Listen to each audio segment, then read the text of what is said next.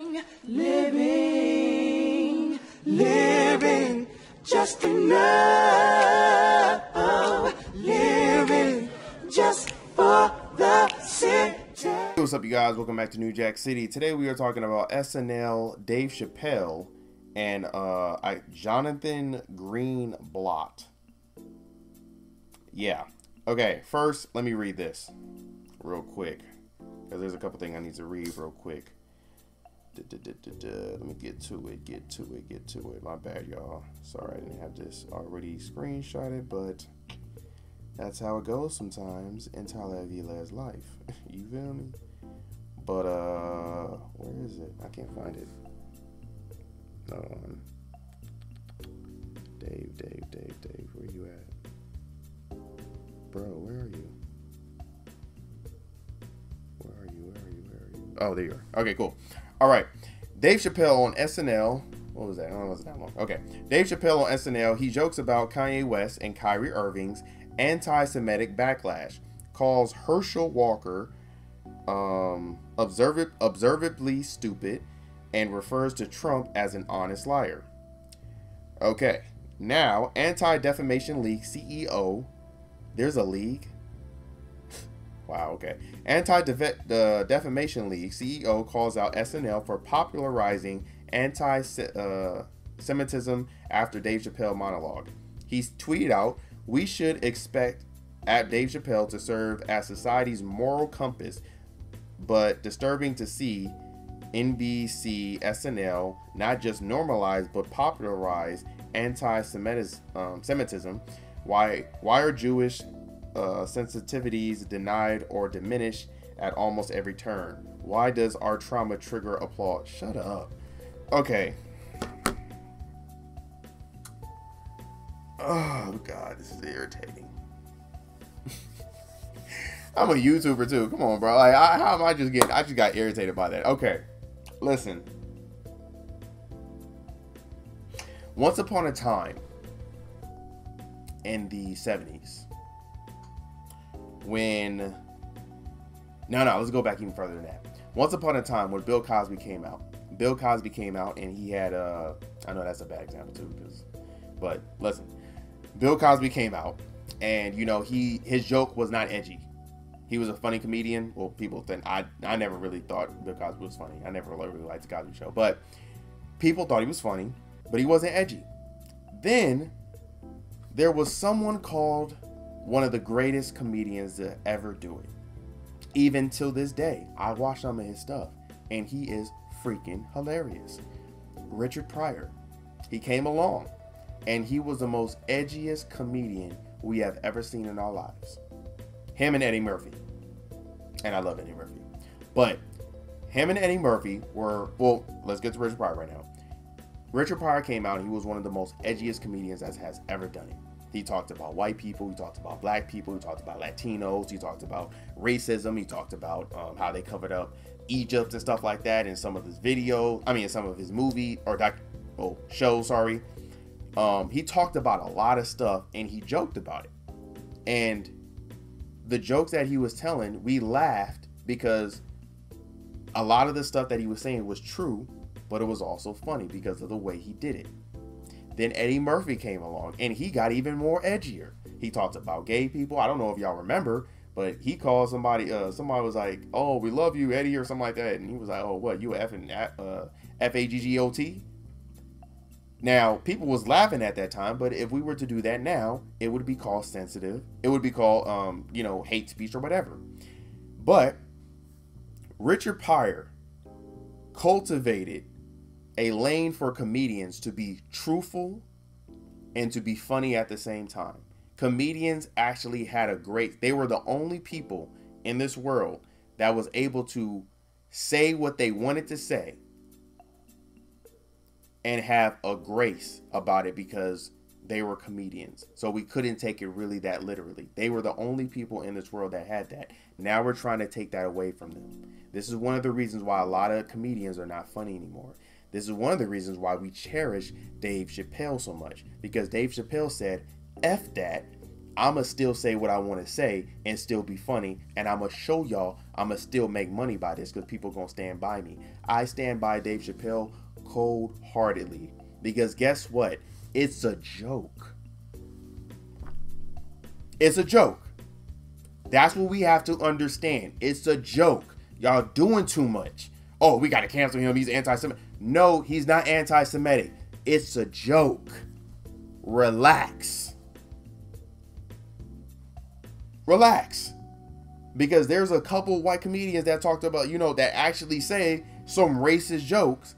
And yeah, we be getting on them, but we ain't trying to cancel them. We just be like, all right, whatever, bro. Like, you know, like what you said was racist and we not going to support it, but we not going to try and cancel you. Do you? We gonna stay over here and get to the, you know, and mess with these comedians. We don't like what you're saying, but we gonna stay over here with these comedians that because we like what they saying. It's the same thing. What y'all should do. If you don't like what Dave Chappelle said, don't watch it. Don't listen to it. You don't have to call him anti-Semitic and you don't have to cancel him. It's not that serious. It's a joke. And even the joke, I don't know if y'all heard it, but y'all should go look at what he said in SNL. Even when he said the joke, he was joking about he was joking on Kanye West, because you know Kanye West says the higher ups are the Jewish people, and honestly that's really not true. It's like, well, somewhat it is, but not all people that are at the top are all Jewish people. So that's why he said, oh yeah, the higher ups, because we don't know exactly who the higher ups is, but he's making fun of Kanye West, and y'all still trying to say he's anti-Semitic. This is the day that we live in right now. We live in a freaking Care Bear teddy bear world. I hate it. I really do, because we have missed out on some really good comedians because of that.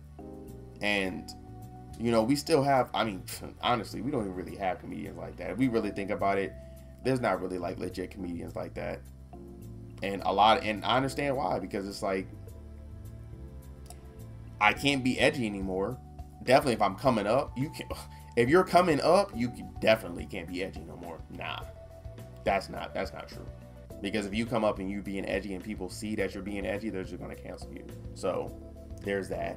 And then let's say you do make it, but you ain't got no meat in the game like Dave Chappelle, they're gonna cancel you too, because it's like, all right, bro, like, I mean, you cause too many problems. We don't really know you like that, so we're not gonna stand behind you. That's why Dave Chappelle, like, he's literally, Dave Chappelle right now is a national treasure, and we have to guard him with our life. Like, literally, because he is the only person that still puts up stand-ups on Netflix and you know, independently and stuff like that, and be true to his word.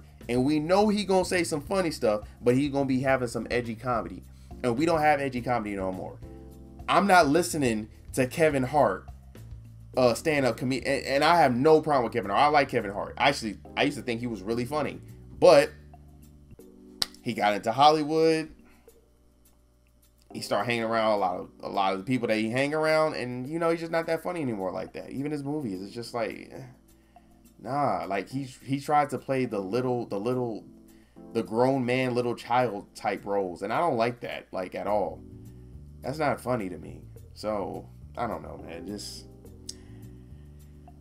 it annoys me. It annoys me, and I really think that we should guard Dave Chappelle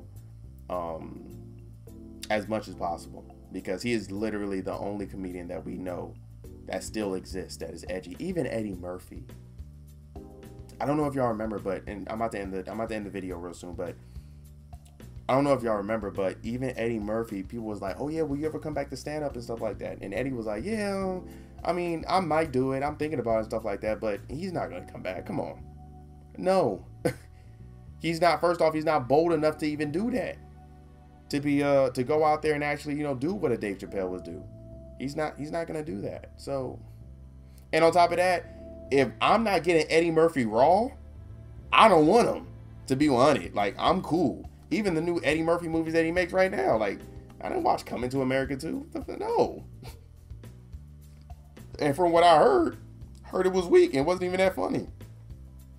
No one is going to ruin the classic movies that he's done in my head. Life, Coming to America, Harlem Nights.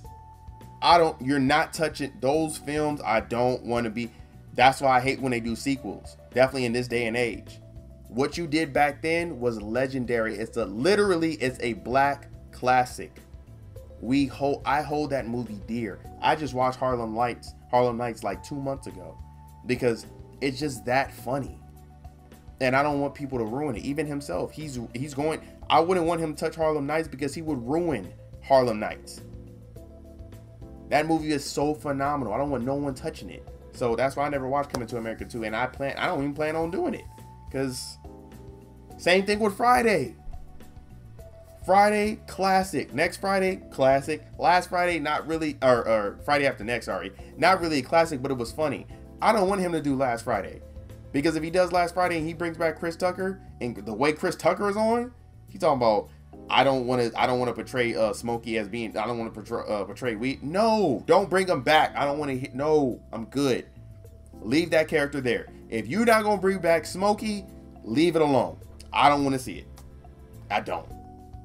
Because I know Mike Epps going to bring, I know he's going to bring his character back. So that's a given. But we need Smokey if you're going to bring back Smokey back. If you're not going to bring Smokey, no. I'm good, bro. Talking about Smokey needs to have some growth. No growth. I don't want to see no growth. I want to see him coming back from rehab because on next Friday he said he was in rehab. Smokey is in rehab. I'm going to come back, back to the block and, him being like a changed man and him going back to smoking. That's what I want. I want Smokey. But anyway. How do y'all feel about what I said? I'm sorry I made that a rant, 11-minute rant. But how do y'all feel? Leave in the comment section. Give this video a big thumbs up. And please subscribe to the channel, all right? I will see y'all next time. All right? Living just enough. Living just for the city. Living just enough.